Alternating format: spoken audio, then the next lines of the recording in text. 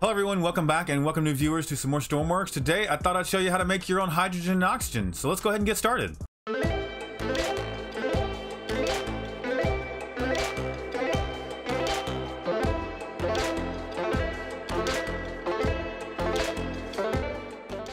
Alright, so we're in the workbench here. This should be an actually, let's start this over. This should be a pretty simple tutorial here. It's quite easy to do. First things first, let's go ahead and grab ourselves some gas tanks here. We're going to go ahead and go with the large tanks, and we're going to sit two of these side by side here. Is that side by side? Yeah, let's do it right about there. And we're going to go ahead and make one of these oxygen. We're going to make it empty. We're going to make the other one hydrogen, and we're going to make that empty. Just like that. The other piece we need is our electrolysis. Where is it? It is somewhere in here. I just thought I saw it. Let's see. Space, maybe? Space parts? Nope. Okay, let's find it the old way. All right, here it is. If you are looking for it, it is under fluid components. It's kind of stuck right in here with the stuff. Let's go ahead and grab that. Let's see. What did I call these? This was oxygen. Let's go ahead and paint this, make this easier to understand. And this is hydrogen on the right. We are yellow because diesel is orange. All right, electrolyzer. Let's go ahead and place that down, and we can do it just like that. Hydrogen out, oxygen out, both sides. Perfect. Let's pipe this up. Should be pretty simple. You don't have to really do anything extra at all. You're just going to take this straight to the tanks. Let's do some pipes coming down here like so.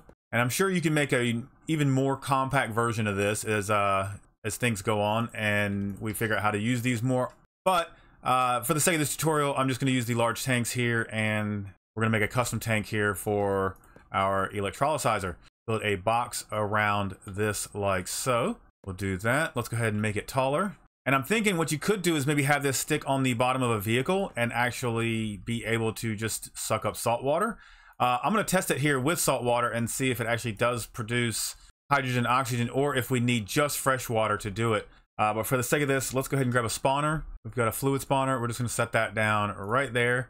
And I know fresh water works, so just for the sake of this tutorial, let's start out with salt water and see if it actually starts electrolysizing and working right.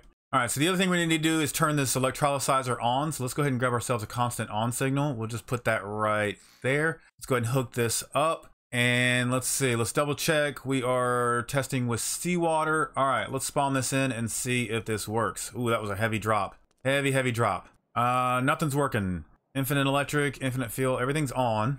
So maybe it's it doesn't like salt water. Let's try fresh water. All right, switch it over to fresh water. Let's see if that makes a difference. Okay, yeah, we are already producing oxygen and we are producing hydrogen. So what you're not gonna be able to just drop down into the ocean and grab water and produce hydrogen and oxygen. You're gonna need to make yourself a desalination system first, and then you're gonna have to run it through to make fresh water, and then you can make your hydrogen and oxygen. So it is possible. So we're gonna have to see some huge manufacturing plants to do this. I think something cool to do in the future would maybe take the oil rig and do something out there. We'll maybe do some oil drilling and hydrogen oxygen production on there. Maybe make a huge landing pad, something like that. I think that could be really cool. Let's see. So now I'm curious if we can actually ramp this up. If we put pumps on this, does this actually go faster? So let's try that out. All right, so we're just gonna try the medium pump here. We'll use our same constant on to turn those on, and that's going the right direction. Let's see if this seems like it's any faster. Oh yeah, listen to that new pump noise. That's kind of cool. Yeah, I don't feel like we're moving any faster with those pumps. Let's try the large pumps. All right, so we'll take the large pumps. I think we can set it like that and just kind of repipe it this way, maybe. Does that work? Yeah, that works. Okay, let's hook it up. Get some power on those. And I just want to double check that this is the out port. Yep, that is the out port. Perfect. This should, let's see. I gotta make it fancy. There we go. Let's try this. Does this feel faster? No, we're not moving any more liquid. So I guess there's restrictions on the electrolyzer here. So yeah, don't need pumps at all. So we could go back to the original design where it's just the electrolyzer and then the two pumps. So we got to figure out how to do our desalination system and make that quite efficient so that we can have a lot of water on board. I know that, you know, if it's almost a 1-to-1. I think you'll run out of water a little bit faster than you will be able to fill up a tank system here. So I think it was like 5,000 liters of water, you're gonna get something like 4,000 something liters of gas between the two tanks. So yeah, guys, I hope this helps you out a little bit.